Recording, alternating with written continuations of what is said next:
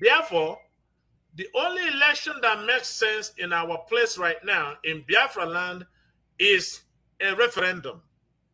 When we achieve a referendum, then all these nice things that people like Obi is talking about, how he's going to revive the economy and how he's going to put people to work, those are beautiful things to say. But for you to be able to implement those things, you have to have a just society to be able to do that.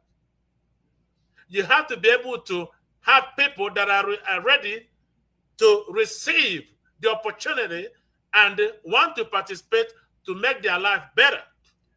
You don't have that right now. What is Peter Obi going to do with millions of Aramajiris?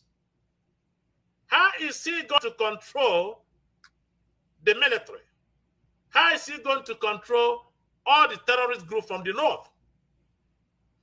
The banditries, Mieti Allah, Fulani Herdsmen, that are the fourth most deadliest terrorist group in the world by Global Watch on terrorism. And Saru, Al-Shabaab. How is an Igbo president going to control these terrorist groups? How is that going to happen?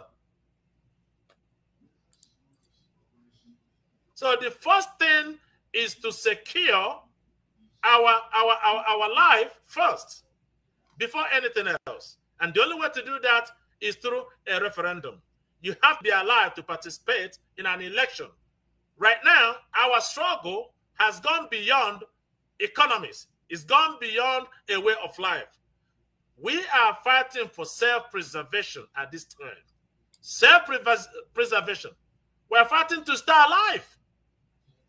And every Biafran should be able to see that. If you do not see that, it's either you're nonchalant, you don't care, or you're desperately wicked. One or the other. There is no other explanation. Thank you.